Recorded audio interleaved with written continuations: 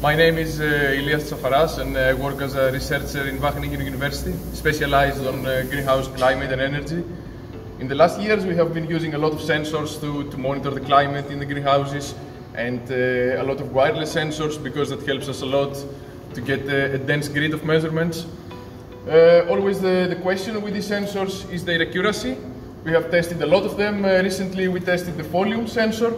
Here we are standing in our facilities in Bleiswijk in a strawberry crop. We have also tested it in a cucumber crop. We have been using it for quite a few months now during the most challenging period of the year, the summer.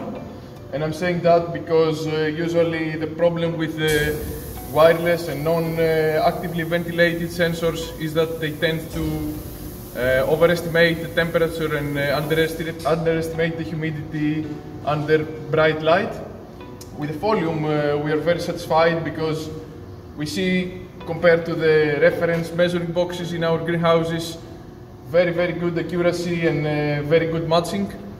There are very small differences at top radiation moments, not more than 2 degrees. That's one of the best that we have tested in passively ventilated sensors.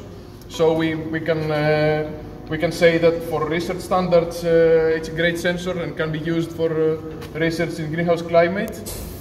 Of course, it's also perfect for practice because we have experienced that it is very easy to use. It's just a plug-and-play device, and the software to obtain the data and make graphs, it's also very user-friendly. It's an overall great experience, and yeah, we will keep using these sensors in the next trials in cucumbers and strawberries and maybe more, and we will extend it with crop temperature measurements other than the air. Well, it's also measuring more things like the radiation and the CO2, and it's all in this little unit.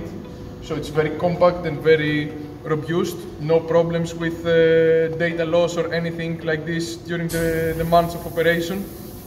Overall, yeah, it's great.